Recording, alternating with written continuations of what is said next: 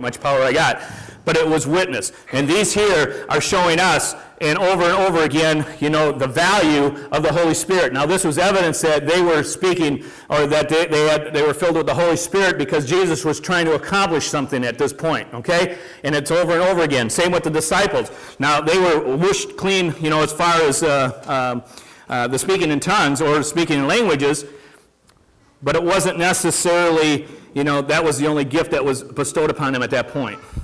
Let's look at Paul in Ephesus here. It says, while Apollos was at Corinth, Paul took the road through the inner and interior and arrived at Ephesus. There he found some disciples and asked them, did you receive the Holy Spirit when you believed? And this is where we sit with a lot of believers, okay? It doesn't mean you don't believe in Jesus Christ. You just might not really know and understand what the Holy Spirit is. And they answered, no, we have not even heard that there is a Holy Spirit.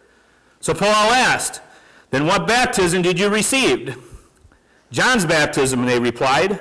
And Paul said, John's baptism was a baptism of repentance. Now, listen to the separation of the two here. Okay, the cleansing and the washing of your sins, the blood of Christ cleansing you at this point.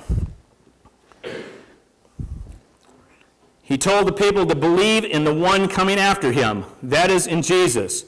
On hearing this, they were baptized in the name of the Lord Jesus Christ.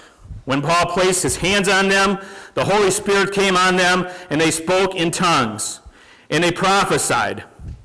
There were about 12 men in all. So here you got 12 men who got filled with the Holy Spirit, who can now speak in tongues, who were gifted with the Holy Spirit, but they didn't even know what the Holy Spirit was. Okay? They didn't understand it. I want you to take Scripture this morning. Hopefully you wrote some of this down, but if you need to look back at this, let me know. The whole bottom line of the Holy Spirit is empowering. Okay? That's why I want you to get out of this morning, if nothing else. The Holy Spirit empowers you to do the work of God, to understand the Word of God, to understand the gifts of God.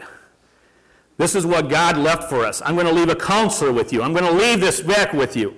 I'm going to go be with my Father, but with you I'm going to leave the Spirit. Father, Son, and Holy Spirit.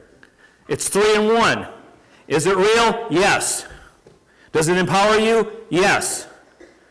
If you do not call upon it, if you squash it, it's no good to you.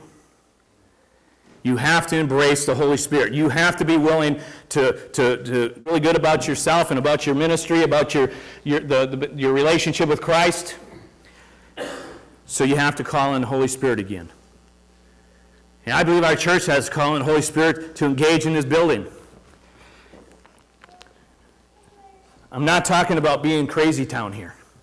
I'm not talking about running around the sanctuary with tambourines and flags and everything like that. I'm talking about allow the Holy Spirit to come down deep inside of you and to take hold of you. The Spirit came upon them, and they spoke in tongues. I want you to think about your baptism of the Holy Spirit here this morning. Are you engaging the Holy Spirit? Okay? If you believe in Jesus Christ as your Lord and Savior, you have been baptized in the Holy Spirit already. Okay? You've been cleansed by the water baptism. You got clean vessels, clean them out, receive the Holy Spirit again. Give it a clean vessel. Now, 2 of the things he talked about is right. Okay? But the third one kind of went south there a little bit. Think about your spiritual gifts. Think about your empowering. Do you have a clean vessel to house the Holy Spirit? If not, remove it this morning. Get rid of it and allow the Holy Spirit to have a clean vessel. Now, are you going to contaminate it? Yeah. Because we're broken vessels, aren't we? And things tend to leak in, things tend to fall in.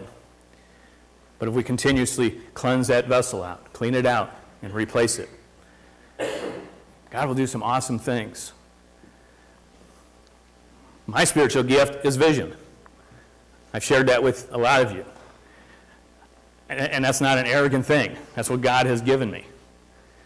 He does get me up at 2, 3 o'clock in the morning. He gives me very clear vision sometimes. He gives me, just thoughts in my heart sometimes. My wife, Christine, is given the very, very seriously spiritual gift of discernment. She can talk with a person for 5 minutes and know if that person is true or not true, genuine or not genuine. She can be in a situation. Because every time we've come to a church, it hasn't been me necessarily saying, this is where we should be. This has been her saying, or, yep, this is where it needs to be.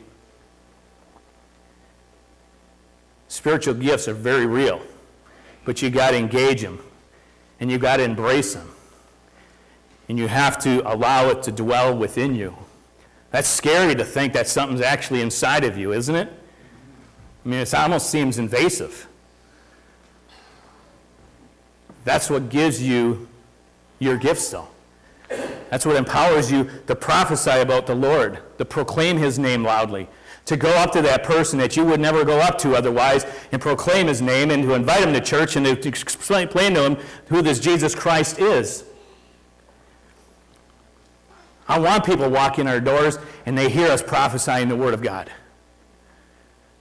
I want us to be able to be the ones who say, man, that church is on fire for the Lord. And on fire, I mean the Holy Spirit's working strongly. I don't know about the rest of you, but there's times I've walked into this sanctuary and you can feel the Holy Spirit dripping off the wall. And there's time I've walked in here and it feels dead. And there's things going on in everyone's life. I know that. But the problem is, we have a hard time wrapping our heads around this stuff. I mean, the mysterious thing of the Holy Spirit. You can't see it. You can't touch it. You can't taste it. We believe in God. And we go to a point of even believing in Jesus Christ, that He died for us and He rose again. But for some reason, we have a hard time really, really grasping on that the Holy Spirit is with us at all times. Trying to empower us, trying to give us the gifts that God wants us to do out in this world. I've been reading Exodus lately. And if you remember the scripture where God picks up Moses and He lays him in the cleft of the mountain, remember that? And He covers Moses' face with His hand. And He says, you can't even handle seeing my face. He says, so he saw the hind parts of God. That's basically what it says. I had a huge revelation this week.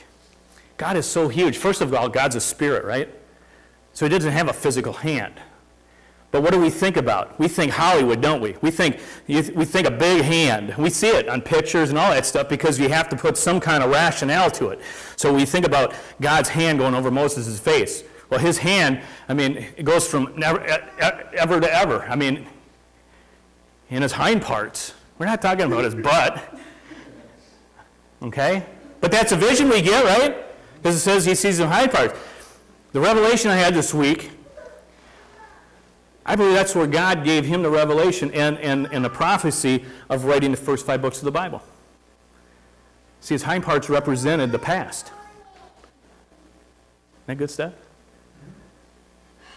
I want you to think about that. But it's hard to wrap your head around that, right? It's hard to wrap your head around even the hand and the hind parts of God, let alone the Holy Spirit that's engulfed in you. Trust. Trust and obey. That is the simplest way we can do. That's the simplest thing that we can do, is trust. Because you know what? God's here to save today, and He will. He sent His Lord and Savior with us. Jesus Christ said, with you I leave my Spirit. And it's going to empower you, and it's going to give you the things that you need. I want everything that God has for us. I want you to experience God in the newest way that you can. Embrace the Holy Spirit today. I'm just going to pray over all of you. And I'm going to ask for each person to just put a hand on the person next to your shoulders, okay? Because Paul went to Apollos, didn't he? And he laid his hand on him. And he was filled with the Holy Spirit. I just want to be empowered again with the Holy Spirit. And that comes from your brothers and sisters. That comes from the people around you. So we're just going to pray for ignition of the Holy Spirit this morning. Let's pray. Heavenly Father,